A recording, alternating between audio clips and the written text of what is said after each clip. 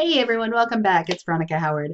So this time around, we're going to talk about differential reinforcement. Differential reinforcement is one of those really foundational principles of behavior. And when we're talking about changing the rates of behavior, especially changing the rates of behavior relative to one another, when we're looking at two different responses and trying to maybe increase one or decrease one with respect to the level of the other, typically we're talking about differential reinforcement. So let's talk about some of the very basic vocabulary here. This is just an introduction. When we talk about differential reinforcement, we mean it's a procedure involving two or more physically different behaviors. One of those behaviors will be reinforced. The other is going to be extinguished. Now, this is Miller's definition. The other behavior is extinguished. But I want you to bear in mind that when we talk about differential reinforcement, we could be looking at a combination of reinforcement and extinction. Or we could be looking at a combination of reinforcement and another behavior deceleration technique, like punishment.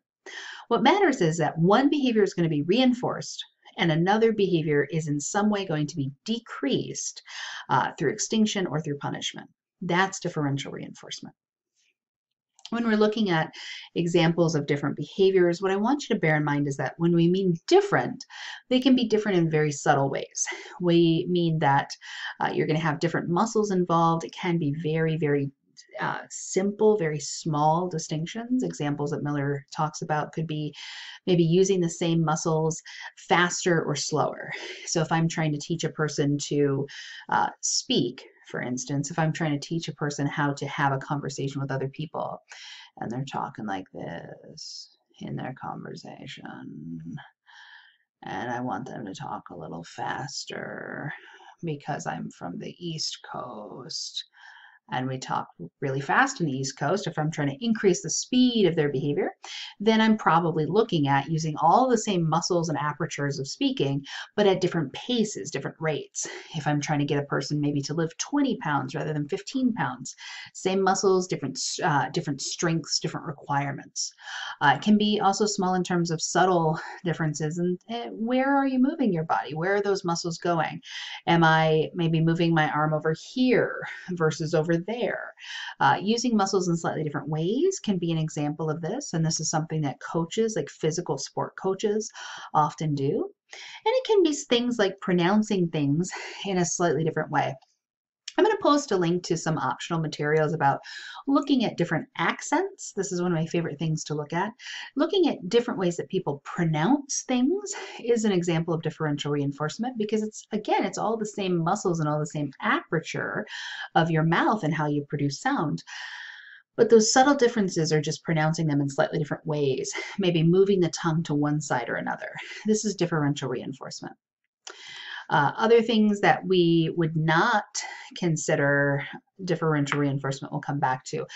Things you want to look for are things like, are you reinforcing one behavior and not reinforcing other behaviors, physically different behaviors? This can be not reinforcing in terms of extinction. This could be placing it on a punishment schedule. Are you decreasing another response? But always be looking carefully. Make sure that you don't have a situation where you're talking about behavior in different places, different contexts, or different times with different people. Because context differences, right? Teaching you to raise your hand in one class, but not raise your hand in another class, that's a different procedure. Teaching people to do stuff in the presence of one person and not another person, it's the same behavior, it's just different contexts. And that's a different procedure we're going to learn later in the course. That distinction is important because the way you go about teaching them are different. So let's look at some examples. If you see a scenario where one behavior, this is indicated on the screen with the behavior superscript 1 or B1, one behavior is contacting reinforcement, and the rate of that behavior increases. The other behavior is contacting no reinforcement. The rate of that behavior decreases relative to the other. Is this differential reinforcement? And I would say yes, this is an example. This is a perfect textbook Miller example of differential reinforcement. Let's do one that's maybe a little harder. If you've got one behavior contacting reinforcement, and that behavior increases, but behavior 2 contacts no reinforcement and remains unchanged, is this differential reinforcement?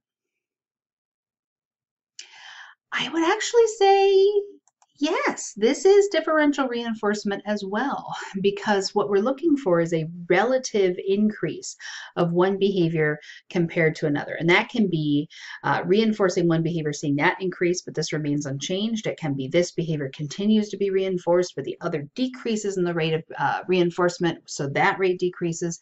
Differential reinforcement can look like a lot of different things. Let's move on. So looking at another example, like I said, behavior one is contacting reinforcement, but we see that that behavior remains unchanged in its rate. But behavior two is no longer reinforced, and we see a decrease in the rate of responding. Is this differential reinforcement? And again, I say yes because one behavior is increasing relative to another, or one behavior is maintaining while another decreases. Again, we're just looking at relative changes in the rate of response to the other behavior as a result of differential reinforcement. That is a little confusing, so go back and watch that again if you're having any difficulty. What we're looking for is when a behavior is reinforced, do we see an increase relative to another, or when a behavior is decreased, do we see that drop in rate relative to another that maintains? All of these can be differential reinforcement. Like I said, we also have another procedure that's not differential reinforcement. We're going to learn it in Unit 3, where we look at behaviors happening in different places, different contexts, different times, with different people, different locations. For example, maybe I reinforce an employee for clocking in at 7:55, but don't reinforce them for clocking in at 8:10. This is not differential reinforcement because the behavior of clocking in, whether that's with a touchpad or using the old punch card system, these are not different behaviors. They're just occurring at different times, different contexts. We haven't learned this yet. We're going to come back to that in Unit 3. So this has just been a very brief introduction to differential reinforcement. I really encourage you to check out some of the other videos that we're going to talk about in this unit, especially matching law, other examples of differential reinforcement, and let me know if you guys have any questions.